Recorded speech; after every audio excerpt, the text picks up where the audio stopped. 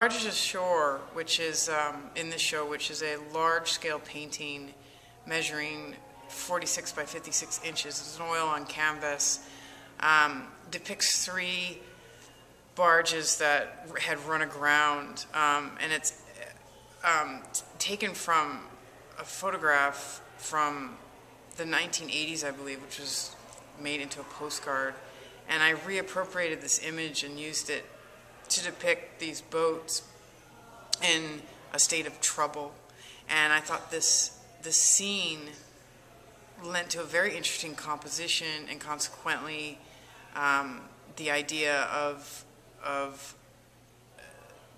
these vessels on land and out of its element really fascinated me, and sort of what the ramifications of that might be for the boaters that are on the vessels. Although you can't see them in the painting, it conjures up a lot of ideas about what's happening and how these boats are going to be launched back out to sea, and if and who's coming to help them.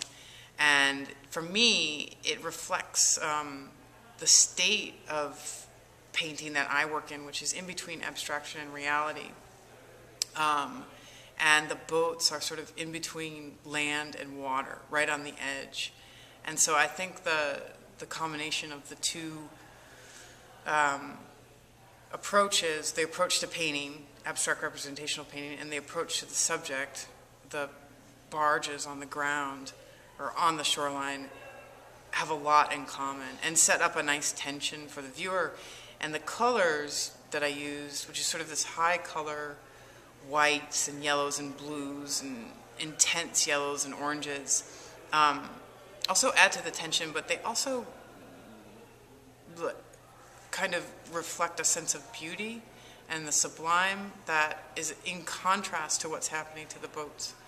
So I'm very much interested in the idea of contrast. I use it in the compositions, I use it within the color, and I use it within the subject matter. You know, boating, being on the water does sort of, for people, this is an activity for people who are pursuing a sense of the sublime, pleasure. But in this case, the boats are in trouble. And I like that tension, and that's what I'm interested in this particular piece.